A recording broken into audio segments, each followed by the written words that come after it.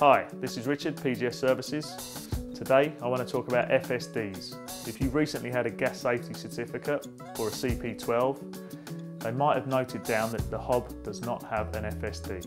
An FSD is a flame supervision device, similar to a thermocouple.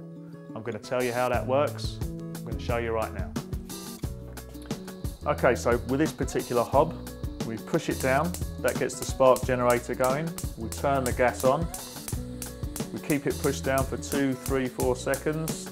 Once the flame safety device has taken hold, we can let go of the knob.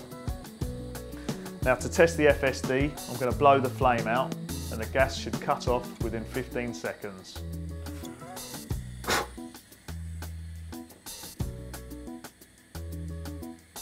There you go. So that's working well. If you've got an older hob, it might not have an FSD, so it'll just be classed as not to current standards.